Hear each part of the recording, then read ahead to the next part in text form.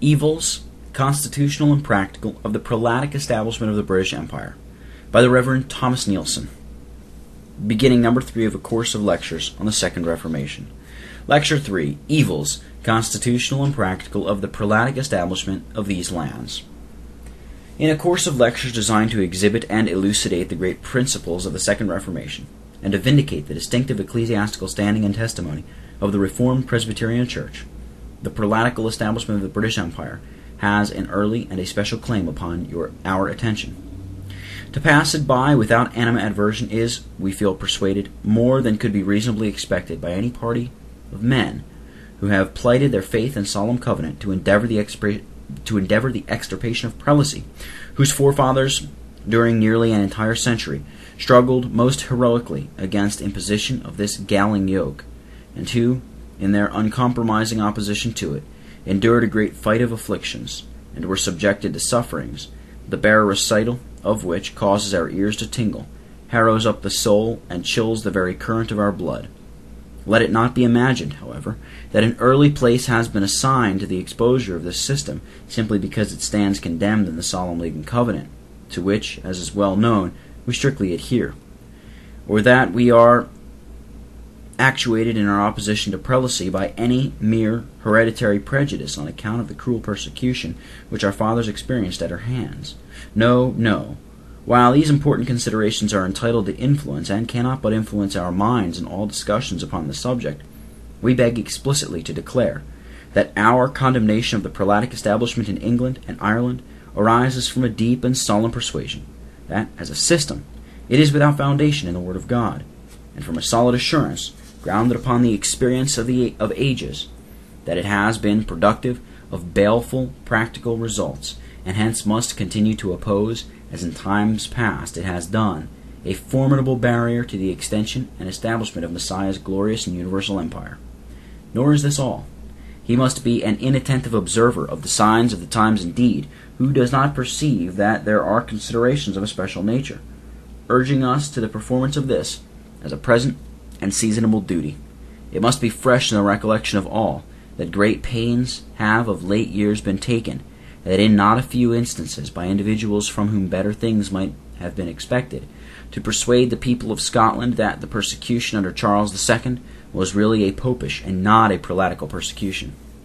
A disposition to fraternize with the Church of England upon the part of eminent ministers of the Scottish establishment has also, at no very distant period, been matter of notoriety and remark.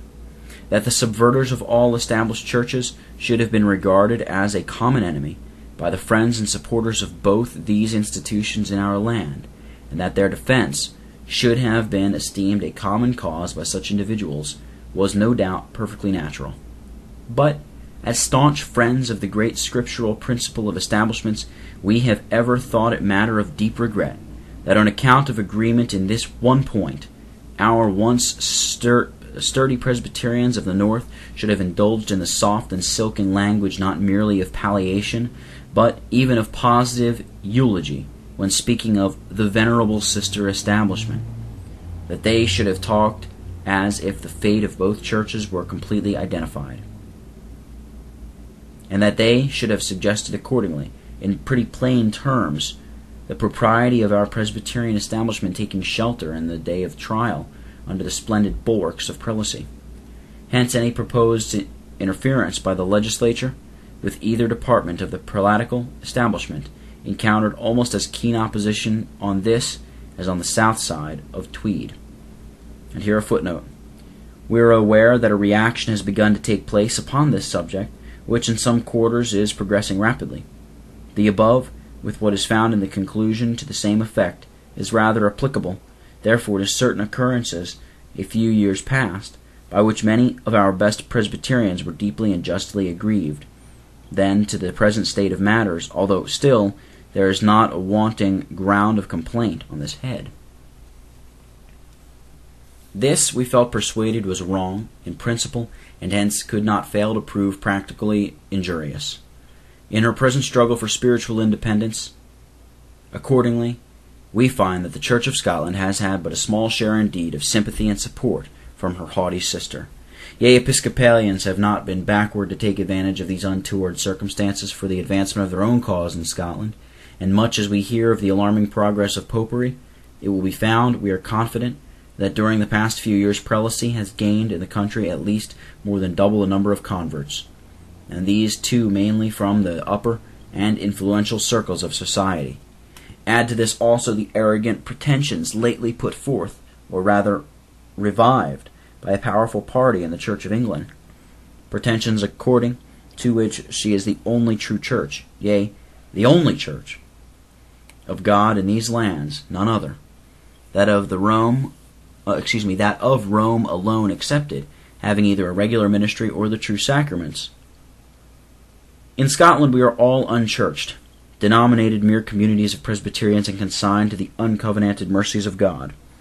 Under such circumstances, no genuine Presbyterian will question the propriety of that arrangement, by which an early and prominent place has been assigned to the exposure of prelacy. We beg farther to premise, however, that while there is much to deplore and condemn, both in the constitution and practice of the Church of England, we do not deny that she is a Church of Christ, that she is the least reformed of the Reformed churches, and on various grounds justly obnoxious to the charge of being semi-papistical.